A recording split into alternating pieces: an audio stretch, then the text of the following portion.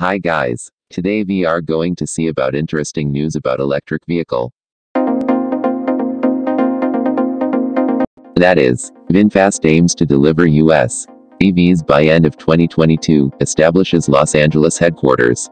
With a splashy introduction at the 2021 Los Angeles Auto Show, Vietnamese auto manufacturer Vinfast detailed its plans to bring a pair of electric SUVs to the United States and establish a foothold in the US EV market by the end of next year with a pair of vehicles.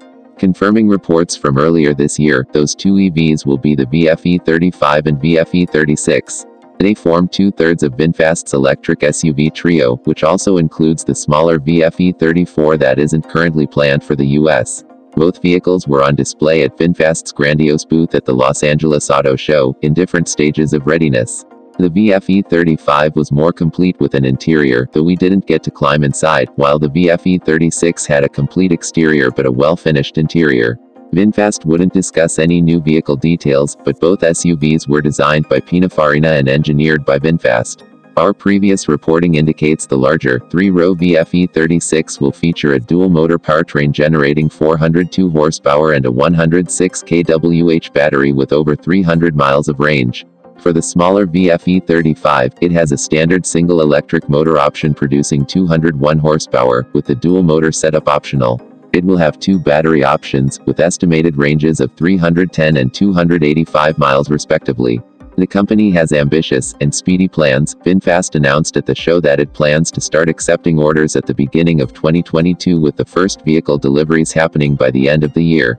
It also wants to build a factory in the US by 2024, and doing so might help the automaker capture some of the expanded tax credits that are currently being discussed. Vinfast also announced that it had invested $200 million to set up a headquarters in Los Angeles. Additionally, the company plans to launch 60 showrooms across the country over the next year, though the bulk of the sales process will take place online. It's hard to hear announcements like these without thinking back to other automakers from Asia, outside of Japan and Korea, that had US electric vehicle ambitions. The Chinese automaker BYD, which was previously the world's leader in electric car sales, tried in several different ways to bring its passenger cars to the US. Others included Great Wall, China, NIO, China, and Mahindra, India, although the latter was trying to sell ICE vehicles. Despite the challenges, there are some reasons for optimism in regard to Vinfast's chances to actually land a vehicle on American shores, starting with its significant financial backing. Vinfast is not a standalone company, it's part of a large conglomerate called Vingroup that is led by Pham Nhat Vuong, Vietnam's richest man. Vingroup is involved in a myriad of businesses, from owning hospitals and shopping malls, to producing smartphones, and now vehicles. In that way, it's more like Hyundai than a traditional automotive upstart, with long tendrils and other forms of business that give it some advantage in terms of scale and funding compared to a startup. Vinfast also isn't starting from scratch. It has already proven that it can make vehicles at its main factory in Haiphong, selling 30,000 vehicles last year. The company stated a global EV sales goal of 15,000 units for 2022, according to Vuong at the company's annual meeting this June, and if the company's timeline is to be believed, that will include US sales as well.